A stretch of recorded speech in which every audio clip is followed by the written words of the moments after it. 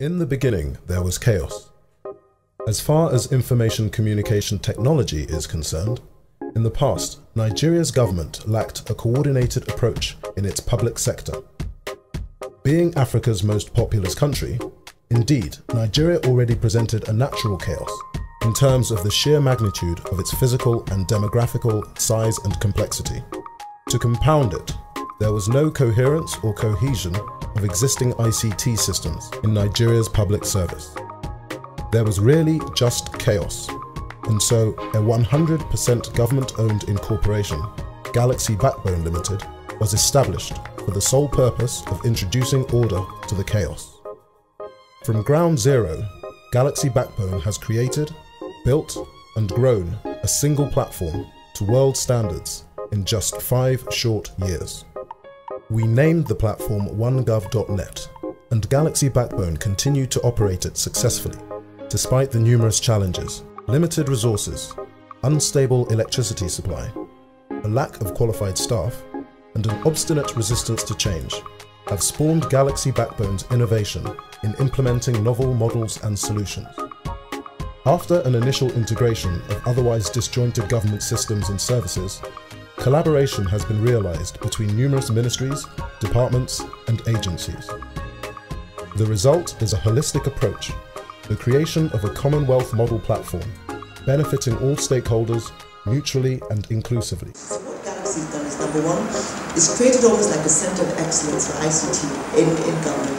And number two, it's actually helped us to manage the cost of manage down the cost of maintaining an ICT infrastructure, because they've done this on a shared basis and taken advantage of economies of scale.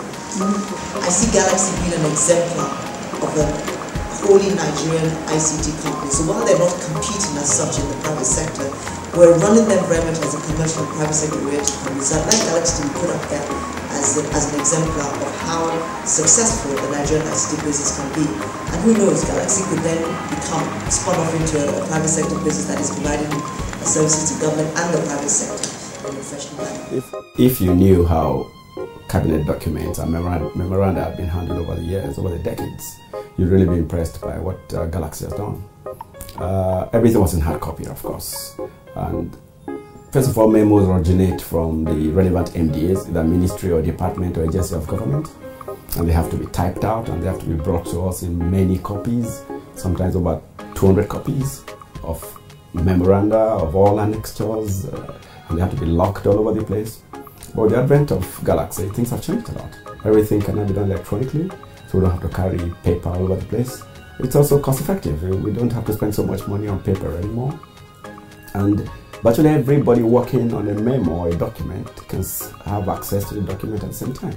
It's as if it's a completely new world, what Galaxy has done for us. And it makes our job easier. It makes editing and the vetting of the documents easier, because everybody's working on the document almost at the same time. So really, it's something I wonder how we did before Galaxy. OneGov.net is the operational identity of Galaxy. Galaxy is nothing without OneGov.net. What does this mean for the person on the street?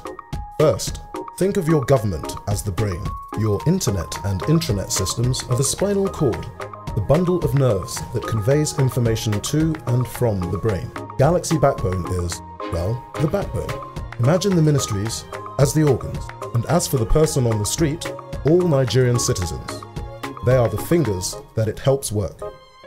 Remember, digit is the Latin word for finger. Yes, people are the digits, the fingers, the numbers. The digital age is here to stay. Having wired 85% of government MDAs, we have never had more power at our fingertips than now.